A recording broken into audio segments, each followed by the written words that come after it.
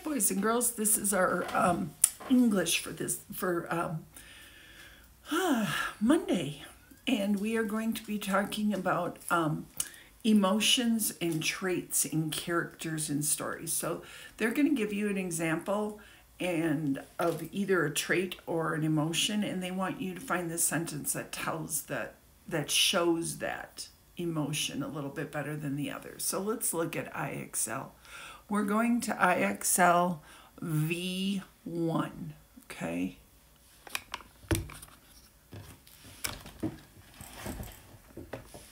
Okay. You are writing a story about Kurt, who sees a high wire act at the circus. Choose the best description to show that Kurt is amazed. Kurt looked at the person sitting next to him and smirked. "Give me a break," he said. Kurt leaned forward in his seat, wide-eyed, and silently mouthed the word, "Wow." To me, this second sentence shows that Kurt is amazed. The other one kind of shows like, really, I don't believe he can do that.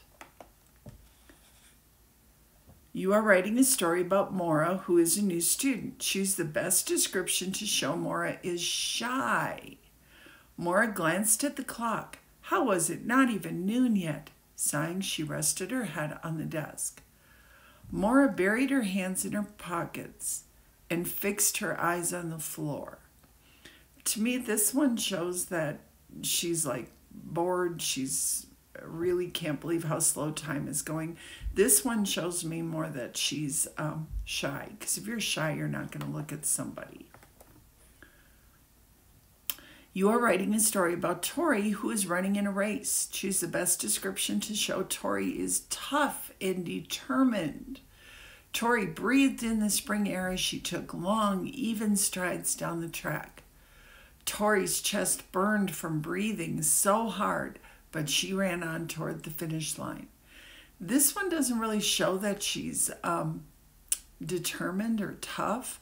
This one, her chest is burning from breathing so hard, but she's not giving up. She's determined. Okay. You're writing about Brenna, who is in math class. Choose the best description that shows Brenna is smart. If she closed her eyes, Brenna thought, maybe the teacher wouldn't call on her.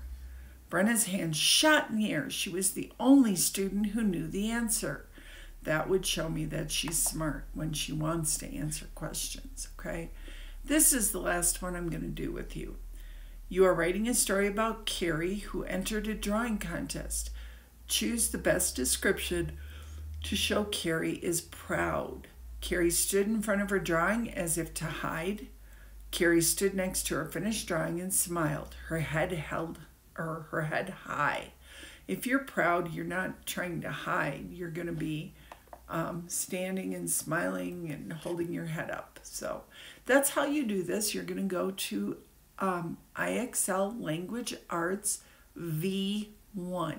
Show character, emotions, and traits. Okay, have an awesome day.